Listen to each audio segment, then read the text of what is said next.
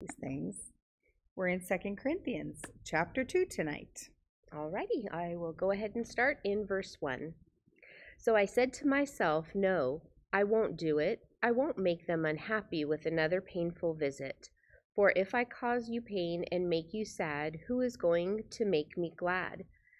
That is why I wrote as I did in my last letter, so that when I do come, I will not be made sad by the very ones who ought to give me the greatest joy. Surely you know that my happiness depends on your happiness. How painful it was to write that letter. Heartbroken, I cried over it. I didn't want to hurt you, but I wanted you to know how very much I love you. Oh, that's so sweet. So, Paul's talking here about, actually, he's talking about a letter that is not 1 Corinthians. So there was a letter in between 1 Corinthians and 2 Corinthians, we believe, and so that's what he is talking about. But he's talking about coming to them again and making them sad. And we know that Corinth was a rough place. Right. It was a rough place, and he really had to set them straight on quite a few things. And, maybe not everything was malicious, and it wasn't about disobedience. It was maybe there's some misunderstanding. So he had to be a little tough with them in 1 Corinthians. There was some real bad stuff going on. He had to say, you can't tolerate that. You can't tolerate evil. And you just can't. You can't mess with it. You just can't. And so 1 Corinthians had some success. It didn't have complete success because he needed to write another letter. We don't know what that letter is, but it must have been harsh. Yeah, it sounds like it. It sounds like he had to give them some, like you were saying, some reprimand, some tough love. Yeah. Some tough love. Yes. And I think most people don't like to be given tough love. The truth hurts, as or they confronted. say. That's yeah, right. The truth hurts, and even though you even do it lovingly or from a place of love, people can get very defensive very quickly, and that I think he was worried about that. Worried about their reaction to this letter, and also within Corinth, this is all new to them. Mm-hmm. They worshipped many gods. There was a lot of pagan rituals going on. There was a lot of heathenism going on. Immorality. Yes. Yeah, and so that was normal to them. That environment was normal to them. So living a pious life under one God was a totally new experience, thought process, and so I think there was a lot of trial and error for the Corinthians and for this curve. For this church. Because yes, there were Jews that were there, but this is in Greece, and so it's culturally different as well. Gentiles are they didn't grow up with one God, with monotheism. And all the laws that the Jews they grew up with it. They just knew to do them. So some of those laws were kind of washed away when Jesus came and fulfilled the law. Right. And so, but there were some customs and laws that the Jewish people wanted to abide by, and those rituals and those laws were a part of the first church. So So for somebody, just think of yourself. If you just started it's a stretch, but for instance, if you just started all of a sudden one day to go to synagogue, you would be lost. You would be like, when do I stand? What is this? What's what going are they on? Singing? Right. Why are they singing in Hebrew? So everything would be totally new Different, yes. and different to you. So that's kind of what I try to think of when reading this, because of course today we're used to it, right? We're used to church. We're used to, Jesus and God, and we have this book put it all together for us. So the early church didn't have that. They had word of mouth, almost like an oral traditions and history, handing down those stories and those laws and traditions down through the generations. Yeah, there was a lot to do. There was a lot to do. And so Paul, he had to deal with quite a few things. And so it talks about in our commentary, it talks about that he had to deal with those in the church who had been attacking and undermining his authority as an apostle of Jesus Christ, thus confusing other believers. And he did, I think we talked about that a little bit in the beginning, this first chapter of 2 Corinthians, like what authority does he have? And he's like, let me tell you my story again, so there was a lot to do. Clearly, there were a lot of letters to be written. There were a lot of visits that needed to be made. And but like you said, Jen, when it's all new, if you're doing something all new, you need a mentor. You need somebody to answer your questions. Maybe you're about to file your taxes. Like it's January. It's the end of January right now. If you're watching this on replay, but it's like, I remember every January, I'm like, now what do we do? And what laws have changed? And, it's like you have to reacquaint yourself. And I do that every year, right? We file taxes every year. These people had they didn't have anybody to really ask and there were even people who were ornery. So right. And I'm sure Paul had set up, he had discipled people, and he had put people in place in the church to continue. But when there was a question, or if something was brought up, or there was somebody in the congregation who was forceful in their belief, saying, no, I don't think that's the way we should do this. They couldn't pick up the phone and call Paul. No. They couldn't text him. Yeah. They had to write a letter and wait, and then wait to receive the letter. It could take months and months and months and months before they got a response. And so, it's a lot. Be thankful for our ability to connect, just like we're doing right now. So blessed, aren't we? We're so blessed. So it's good and bad. It's good for what we're doing here. Can be bad for some other things, because you feel like you can't ever get away. Yeah, things happen. Information, bad things even, can happen at the speed of light, just like good things. But yeah, so he, I see, like I always see when I read Paul's writings, is great love, and so even though he's talking about reprimanding, like he's not excited to reprimand these people. He's not excited to say the things that might need to be said, the tough love situation, right? But he cared enough, right? He cared enough to say those things. And a lot of times, even with pastors, we have to preach the word as it is given, not as we would want it to be, but as it is given. And so, on some level, like, when I preach, or my husband preaches, or you've seen other pastors preach, like we can be your best friend, or we can be your worst enemy, because you will not be able to go before Jesus Christ on the judgment day and say, I didn't know. Right? Our whole job is to present the gospel in a way that can be understood, but truth. And so you've literally been stripped of the excuse that you don't know what's going on, and that will forever be the case.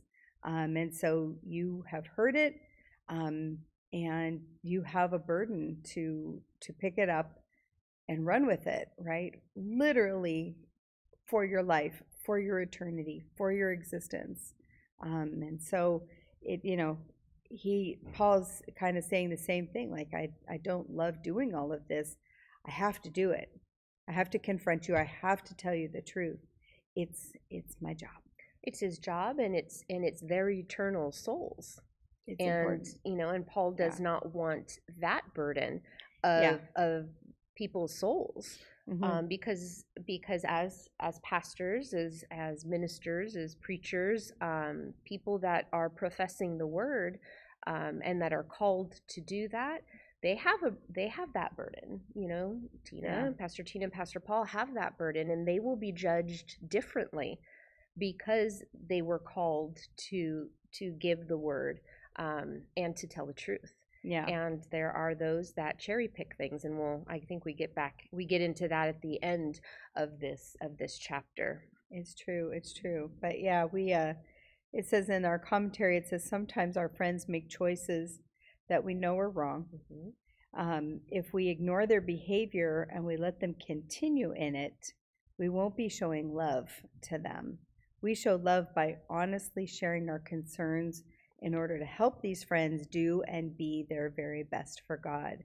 When we don't make any move to help, we show them that we are more concerned about being well liked than about what is going to actually happen to them. And that's, I think we have those talks a lot about with our teenagers. What's being a good friend? Because hiding that somebody's doing drugs, or keeping secrets when kids are doing dangerous behaviors or they have suicidal behaviors, like those are not like secrets to keep. Like, you're being a really good friend when you tell somebody that, hey, this kid needs help, and they're not going down the right path. And I know we even had a situation here within the church recently, and one of the teenagers said, yeah, my friend is mad at me because she didn't want me to kind of tell on her. She said, but what kind of friend would I be, if I kept this stuff to myself? I'm like, yeah. And she came around. She totally came around. Let's see. John said here, it can be this way in today's church. If you go from church to church, you'll hear they don't do this or that in so-and-so's church. So yeah, a lot of contradictions can happen. And he put, so you can be misguided in today's church. 100%. 100%. Yeah. That's where, I've said to like my children, and those that I care about, and those that are even maybe I don't care. I'm just kidding. But anybody that says they're a believer and that they go to church, I'm always like, make sure that when the pastor is talking, that it's biblical. They're talking, from the Bible, and the verses that they're quoting the entire thing, not just parts that coincide with maybe an agenda. So it's true. The truth isn't easy. I love it. I'm one of those that is an anomaly. Jen likes it. I like it. Give her the hard facts. Give me the hard truth. Confront her. I love being convicted.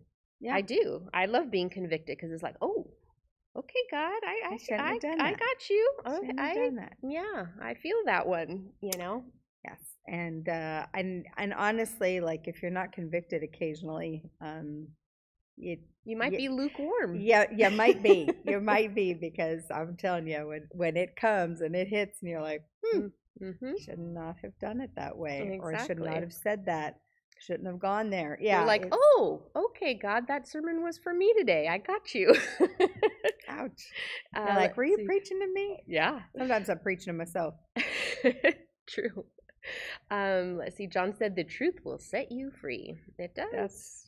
That's what the Bible says. And the hard truth does. You know, I've had to have hard conversations with my son, who is I would say he is a believer, not a follower, because to me, there is a difference between somebody who believes and somebody who follows. So he's a believer, but he doesn't necessarily want to follow. And there's had to be some serious, heavy conversations where, like, hey, you go this way, I'm not going with you that way, you know, or we are going to have to cut not our ties as, mother and son, but financial ties or helping in certain ways. That. Yeah, and not supporting decisions that I don't feel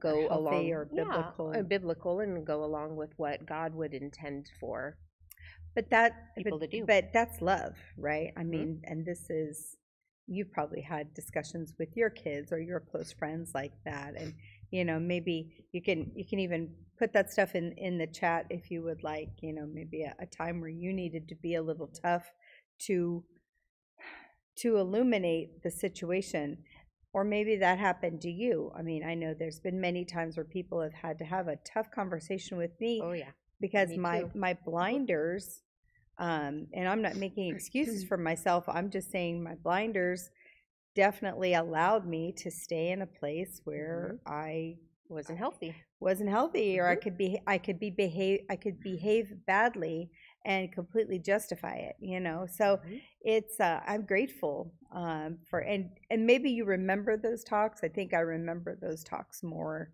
than I remember like the encouragement talks that I've received from friends and family and loved ones. But I think when it's done with love, I will preface it with that, because you can swoop in and just be cruel, and I don't know that works as well. That wouldn't work on me as well. And so if you go and you talk to somebody and you buffer it with love, and you make sure that they understand that you're not rejecting them completely, but that you expect, you would say, and I always say this, like, if you saw this in me, I would hope that you would come to me.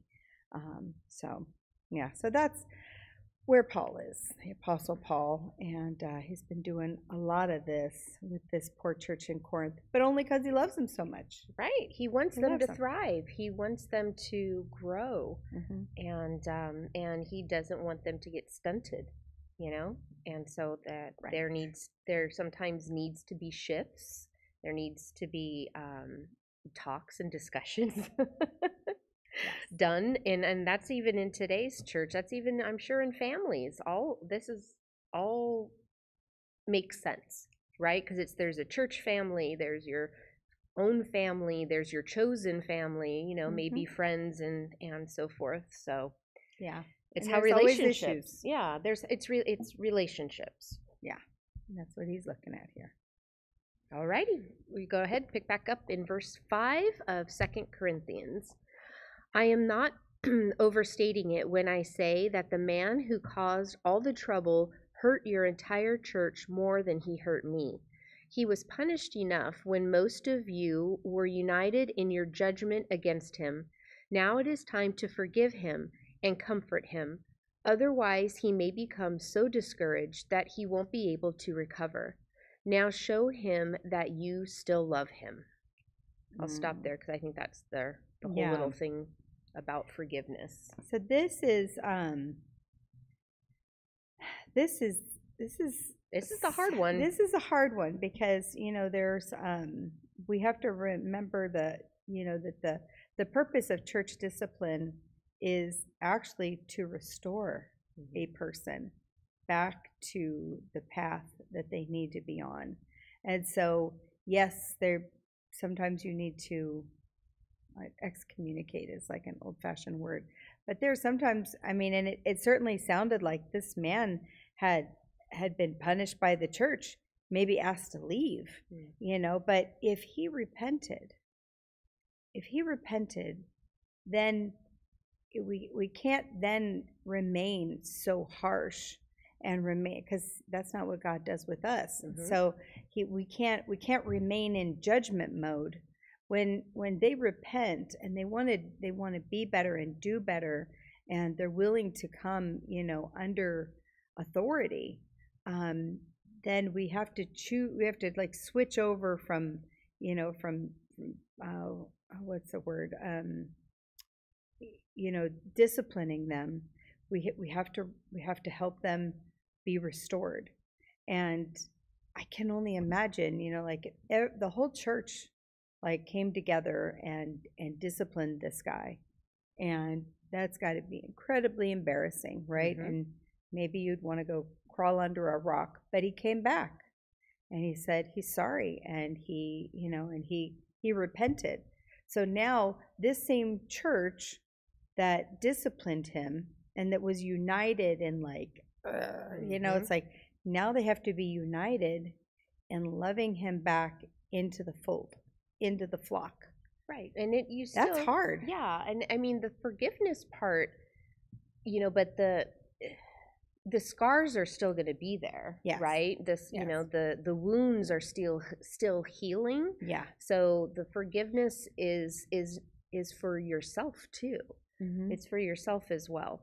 And I believe it doesn't mean that everything has to go right back to how things were. Within the church, you could kind of let them back in kind of slowly with maybe some jobs or responsibilities within the church, and even with some rules maybe. And within your own life, if there's somebody that has wronged you, and forgiving them is great, and sometimes you need to sever ties, and you can be all, I wish you well, but I don't need to have a relationship. But this is not the case. But there are some cases for that. They come back and they repent. Right. And I think that's the key here, because the church a lot of times, you don't want the church to just turn a blind eye to evil, which the Apostle Paul was talking about in 1 Corinthians. We can't do that, right? And so it says here in our commentary, it says two mistakes in church discipline should be avoided: being too lenient and not correcting mistakes, or being too harsh and not forgiving the sinner, right? There is a time to comfort and a time to confront, and a time to comfort. So I don't know. John says here, as believers, we go into sin with eyes wide open, then try and make excuses to make it seem as though we don't knowingly do it. It's true. And so the church in this case, the Corinth church, they came down on him. It said that they, which verse was that? It said that they were all together. They were all united. Let's see, is that verse 5? Right here, it's verse 6. Verse 6. Sufficient for one a punishment which was inflicted by the majority. So everybody got together to do the punishment. Now we have to figure out, how are we going, if they're repentant, how are we going to forgive and comfort this person? It says otherwise they might be overwhelmed by excessive sorrow. So wherefore I urge you to reaffirm your love for him. Now the word repent, and correct me if I'm wrong, the word repent doesn't just mean saying you're sorry. Repent means saying you're sorry. You know what you did was wrong, and you are going to not do it again. You're changing your viewpoint, or you're changing your actions, or both, and going, getting back on track. So it isn't just a flippant, oh, I'm sorry. That's not what repenting means. It means turning away from that sin, or turning away from that thought process, or that road that you're starting to go down. Right. It means turning your back to that, and turning towards God. And even if it's addiction, or because a lot of times and a lot of people fall into that excuse, right? It's I have the disease of addiction, and we get that. We totally understand. Okay, well, we don't get that, but we understand theoretically how addiction works and how it takes over your life. But there are also steps you can take consciously when you're sober, when you're not high, or when you're not, when you're not in front of porn on your computer. Like there are steps that you can take to get better, and that's the repenting thing. Right. So it's like maybe you can't stop drinking cold turkey. Maybe you're having problems with that. But if you could get your fanny into AA every day, if you could get an accountability partner, if you could, so there's a way to be repentant without just, like you said, flippantly saying, "Oh, sorry about that. Like I won't do that again." You're making a conscious effort to change your habits, to change the circumstances. So taking ownership of what you did was wrong, and then taking steps to change that behavior. Right. So, and this person definitely wants back in the church. Good. And I mean, which is good, and that's good for them, right? Some people would just run away because they're it's ashamed. It had to be embarrassing, especially when it says by the majority, like so most of the people in the congregation knew what was going on, and and showed him the door. So he wants back. So that's where being Christian is really hard. And I'll say it's against my flesh, right? Because I would love to hold a grudge and just, and just wallow in that, in the victim mentality. Oh, I'm such a victim. Like, I can't believe how bad they are. And that's not what the Bible is saying here. The Bible is saying, all right, well, they're going to be repentant, so you've got to give them another shot, and you've got to love on them. I'm not saying you need to invite them into your home after they've, I'm not saying those sort of things, but it says that he has to be treated differently than you treated him when you were confronting him. Now you have to comfort him, and I think that's hard. I think that's a hard role for us to maneuver, and I just think it's not very natural. It's almost like you have to have like short-term memory, which we don't. I watch a lot of tennis. Yeah. I love it. Australian Open's happening right now. I love watching We're tennis. lucky she's here, y'all. And so that's what they talk about a lot is, when things aren't going right, when you've missed opportunities, and you have to have a short memory and you just go on with it. And that's, I think, what bouncing back. Yeah, what he's kind of calling them to do is like, okay, that is, you did your job, you corrected, you gave him the discipline he needed. There's been a little bit of time for dust to settle. Now we need to just move on. Yeah, that's hard. That's hard. Might be harder for some people than others, but that's what the Apostle Paul's. I mean, who would need the church more than somebody who has been humbled, maybe humiliated, but who has been brought low before the Lord. They need the body of Christ, right? Let's see. John says, after 55 years of believing Jesus died on the cross and on the third day rose again, I can tell you these things because I've done them all at one time or another. So you can overcome by repenting and turn around and try not to do it again. That's right. And that's what right. You have to have the heart to not want to do it again. We all fail. I fail miserably daily. Yes. Where it's like, oh man, I'm here again, God. How did I get here again? I didn't want to be here again. I wanted to do it differently. And but the first good thing is you're talking to God about it. Right? You're not ignoring it. Right. So yes, and you got something to be said about that. Keep trying. Keep trying. Keep trying. We'll be good at it one day. In heaven. In heaven. That's Yes. right. When we're reunited. That's right. That's right. Okay, I'll go ahead and pick back up in verse 9.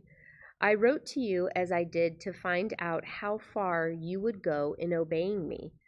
When you forgive this man, I forgive him too. And when I forgive him for whatever is to be forgiven, I do so with Christ's authority for your benefit, so that Satan will not outsmart us. For we are very familiar with his evil schemes. We are, right? Yeah. We are very,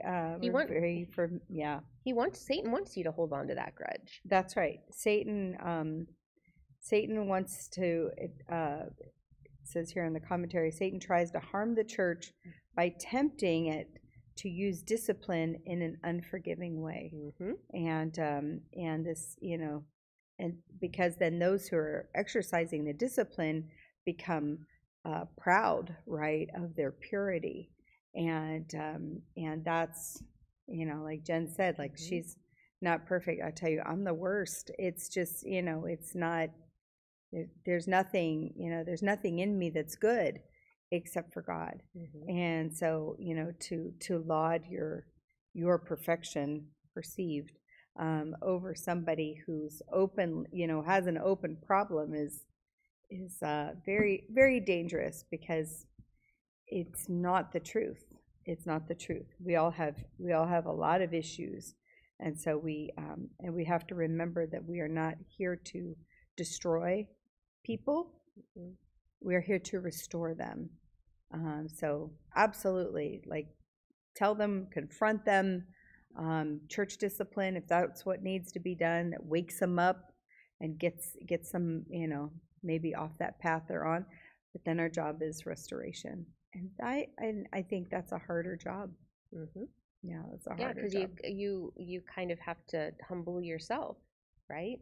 You can't hang on to the I would never do that, but this person did kind of mindset. Right. Yeah, all that gossip that you did.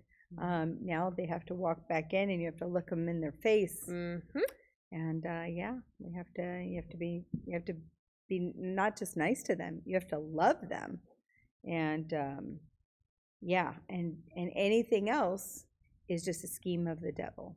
And so that's an interesting way to think about it, right? Because again, there's nothing good in us, so we can't get too pompous here. Yeah, and we can't do it on our own.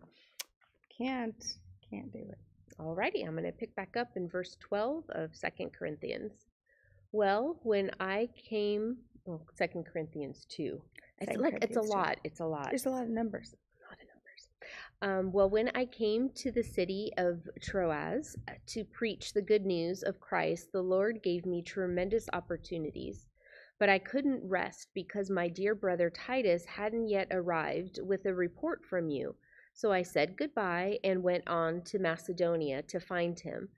But thanks be to God, who made us his captives and leads us along in Christ's triumphant procession.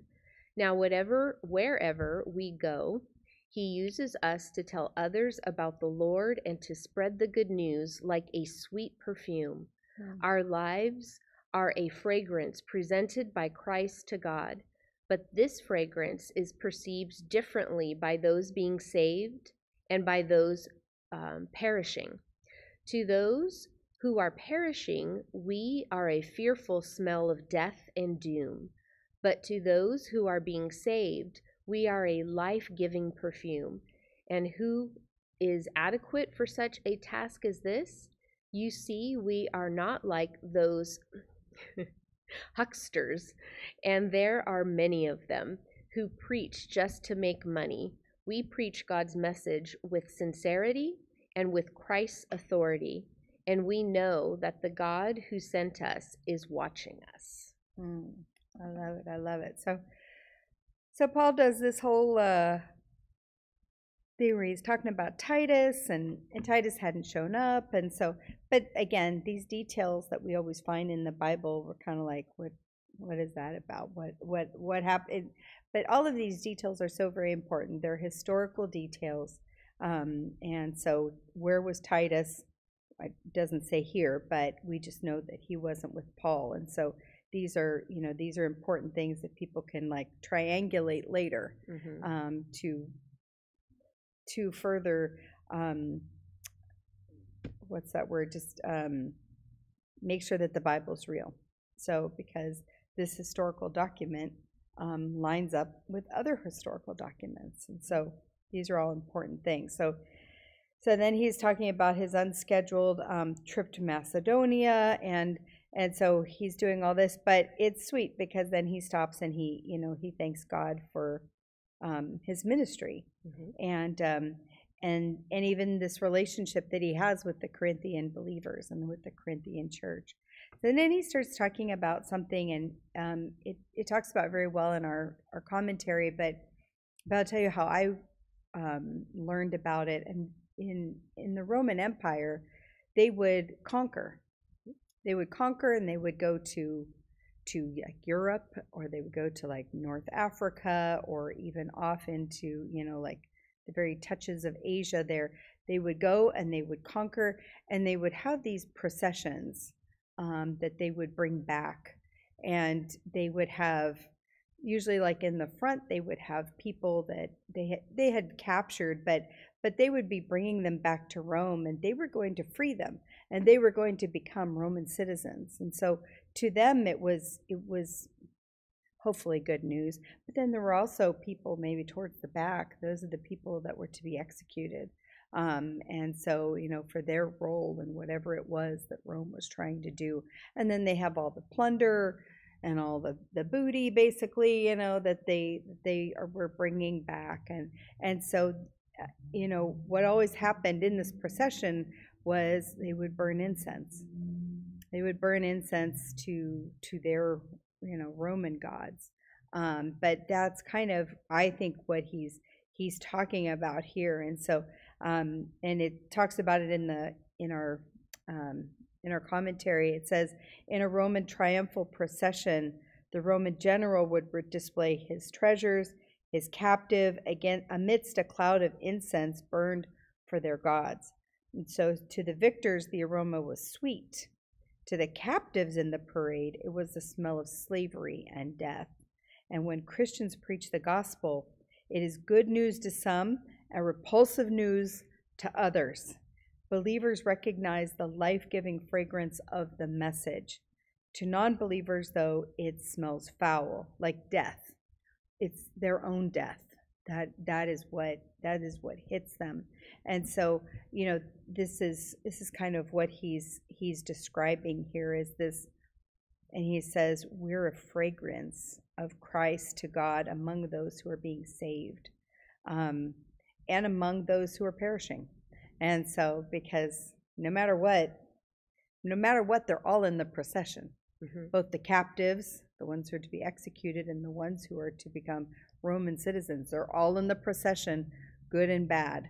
And yet the aroma smells different to each of them. And so then it talks about, the aroma is death to some, it's life to others. It kind of reminds me of the imagery in in Revelation, which you and Pastor Paul are teaching on tomorrow, the trumpet. Yeah. The sound of the trumpet, where, us Christians are going to be like, yes, it's here. And then there's going to be others that are all like, what? Oh, no. I didn't think that stuff was real. Right. Yes. Same kind of thing. It's going to be painful, but, I love that the Apostle Paul is such a brilliant man, such a fantastic writer. Obviously, the Holy Spirit is capturing his brain and his hand and helping him to write all of this, using his style, using his intellect, using his gifts, but still making sure that, it's just so very powerful for us. And so here he is talking about these Roman processions that were very, they knew all about that. That was very normal to them in those days. The Romans were conquering a whole bunch of people, including them in different times, right? So, but yes, he was describing that and then aligning it to the gospel. And I think there's, if you watch movies, if you're a movie buff, there's many movies that I think depict this. And if I remember correctly, I believe Gladiator is one of them, which is a big movie back in the day. And I think I remember that there was a procession like you were talking about. Yeah, always a procession. So they seem to win every time. So maybe they don't have a procession. If they win, they just like sneak it back into their beds under the darkness of night. But they talk about how these processions would last like all day. They'd like wait outside the city, and then like it's a parade, right? And they would come on in, and people would cheer, and there were a lot of troops, right? Thousands upon thousands upon thousands of troops, and so it would take a long time for this procession to come through. But there they are. It's historical fact. It's something that they could relate to, and Paul definitely related it to how we spread the gospel. So there you go. Then he said, and who is adequate for these things? So that's in the end of 16. So that's kind of interesting because he doesn't answer it here. He'll answer it later, but we already know the answer. Is that the only reason that we're adequate is because of God, and he holds all adequacy. So that's his thing. So, but he's commissioned us, and he's sent us, and we have the power of the Holy Spirit in us. So I'm going to say that we serve an adequate God, but he alone makes us adequate when we partner with him. And then 17, 17, it seems like a left turn or a right turn. I don't know. It's a turn, but clearly it was happening. Yes. Clearly there were like, maybe like televangelists in our days. False teachings, maybe a little sensational. But he says that they're not sincere. And he says that they're doing it with not right motives. Money, power, whatever, but they're not doing it from a good place. So I guess he just wanted to throw that in because he says we're not like them. There's them, and then there's us. We're over here. So that is still going on today. So this was thousands of years ago. Not much has changed. In regards to that people are still trying to get an angle for power and money and riches and fame and adulation and all those other adjectives you could use. It's sad. That's why the main thing for myself, like I was saying before, was really following, like when your pastor or minister, priest, whichever denomination you may go to church at, like read along with them. Like when they are quoting from the Bible, take out your Bible, look it up, make sure that they're reading the entire section, the entire section or the entire verse, because there are many verses that are on people's pillows. They're needle pointed, and they're pillow. They're not correct because only part of the verse is on there, and it's not the verse in its entirety. And when it is the verse in its entirety, it has a whole different meaning than just the first part or just the last part. So as a rule, I think it's kind of just best if you can read 4 verses before and 4 verses after, and that usually gives you enough context to go, hey, they're not talking about tithing, so why is it that you're pulling tithes out of this? Or they're not talking about sexual sin at this part, they're talking about something else. So because words can be misconstrued and fact checked check your pastor minute. It lovingly, like we Of were course. talking before, is just like, hey, I was, you preached about this, and I just had some more questions. I don't understand, or when I was reading, and make it a conversation that you want to learn more. I'm Absolutely. sure they would welcome that kind of conversation. Well, especially if I just say, even as myself, like if I misconstrued something, or if I, if I made it seem like something else, like I wouldn't want to be misunderstood, and I don't want to like cherry pick or change the word of God to just suit something. So, it would make your pastor better. It would make your pastor just more equipped. And to go, oh wow, yeah, I can see how I probably painted that in a light that wasn't what I meant. And that I'm just speaking as myself. I would think that would be, like, oh wow, I kind of didn't understand that people would think about it that way and not this way. So sometimes it's communication, but what a blessing when a congregant cares enough, right, to ask questions, or to say, I didn't see where you were going with that. Right, and as a congregation, I think it's a loving thing to do, to hold your leaders of the church accountable for sure, sure. So it's a give and take. It's a give and take, and you don't want to be led astray, or and also too, we don't all have the same upbringing. We don't all have the same experiences in life. So, Pastor Tina here could be preaching on something, and it makes sense with her life experience, but somebody else's life experience, it doesn't hit the same way. Right. Or culturally. Yeah. And so that needs to be brought to, the attention of, the person giving the sermon. Like, hey, you may want to, rethink this, or it didn't make sense.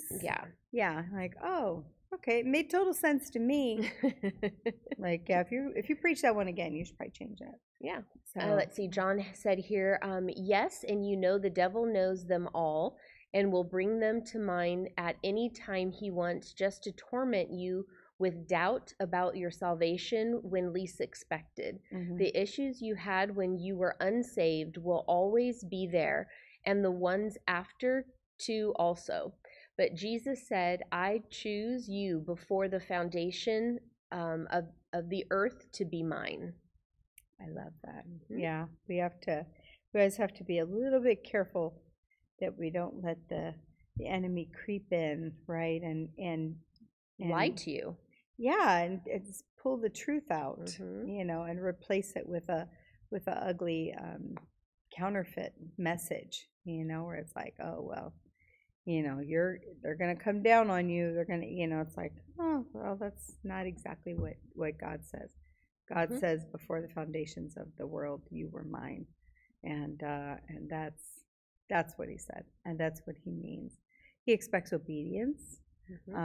He expects you to love him and to share the gospel. But yeah, it's as a child of God, you should definitely be also feeling, his love, and some self-confidence about that love. I don't think it's healthy to go around and be like, oh, I'm a sinner. I'm a sinner. Yeah.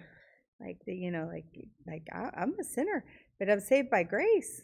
So, like, hey, let's find some joy in this imperfection that we are, because we have Jesus, we have the Holy Spirit, life, power. Yes, like that's so amazing. And we've chosen his gift of salvation. We've made the right choice. We made the right choice. Good choice. And we need to be confident in that choice. We do. So that's like John's saying, like Satan would love to tell you all the time, like, oh, you messed up. There are times, honestly, when I'm going to sleep, and my past will come into my head, of all the things that I did in my teens and early 20s that I would like to erase. And I'll start praying, and I'll be like, God, take these thoughts away. Take these thoughts away. I'm You've already forgiven me yes, for them. I don't forgive myself, but I know you've forgiven me. Exactly. But I do. There's I'm times not where proud, that but happens. yeah. Yeah, I'm playing like flashbacks of my youth, and I'm like, man, was I just a ding dong dummy? You know, what was I thinking? Kind of scenario. We've all been there. Oh yeah. We've all been there. So it's So yeah, not allowing the devil to get a foothold. Mm-hmm. Whew, that's so important. And restoration, right? You know, Jesus has already restored us if we asked him into our heart. So, you know, and if that's something that you are contemplating tonight, like, because there are people who watch us or they watch recordings and they're not believers, and it's not hard to accept the free gift of salvation. You just need to repent. We talked about what repentance was. Mm-hmm. It's not just saying, hey, sorry about that, God. Like, it's like, I'm not doing that anymore. I'm doing a 180, not a 360. I'm doing a 180. I'm facing the other way. I'm going to repent, and I'm sorry. I'm sorry, Lord, because that wasn't right, and I was rebelling against you. And then, you know, you say, Lord, I want you in my life. I want you in my heart, and I need the Holy Spirit to guide me. That's it. That's all you have to do is repent and believe, right? Ask him into your heart, and then you're saved. You have the free gift of salvation. Mm-hmm. It makes all the difference eternally and also in your life here. So, you know, just don't forget that when you need him, he's right here for you. And you can come to him again and again and again and again. I run to him every day. I need him every day of my life. So. Right. And John said you weren't thinking you were being yourself, Jen. That was you then. Mm-hmm. It's true. It's true. We all have a past. We all have things we regret. Mm-hmm. And God says that, you know, after you've repented, which means you don't want to play those games anymore, he says he casts your sins as far as the east is from the west. And he doesn't remember them anymore, which doesn't make any sense, but it must be some kind of supernatural thing, as only God can do.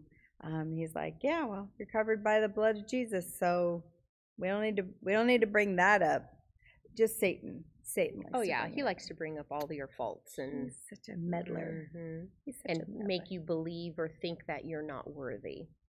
You're worthy, and God says, nope, sorry, you're wrong.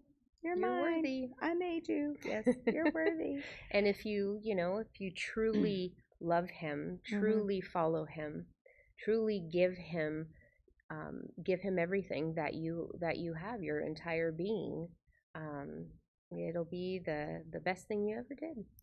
Best thing. Well, thanks everybody. I think we're here. Next is chapter 3. So we're going to look at chapter 3 next Tuesday night. We're going to look at Revelation chapter 3 tomorrow night at 7.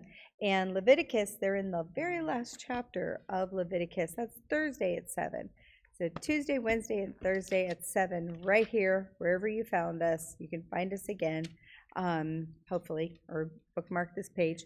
And we would love it if you would join us. 5 o'clock on Sundays is our worship service. We would love to have you with us at that point as well. But if you're out to study the Bible this year, Tuesday, Wednesday, and Thursday at 7 are the way that you can make a real dent. You can study 3 books of the Bible per week. That's, if you can keep them straight, then that's a great thing. Great thing for you and me. Yes. Did John write anything else? He says, you're a new person now. Amen. We are a new person. Once we accept Jesus Christ into our heart, we are a new creation. That's what, actually, I think we're gonna read that soon here in our study. So thanks everybody. Thank you for joining us tonight. Thank you. Very nice to have you with us. Thanks for your comments. And if you're watching this later and you have any more questions, hey, just hit the comment stuff or hit the contact us. We're always here for you, and want to help you and guide you in this path that you're on, in this path we're all on together. So God bless you. Have a great week. Bye.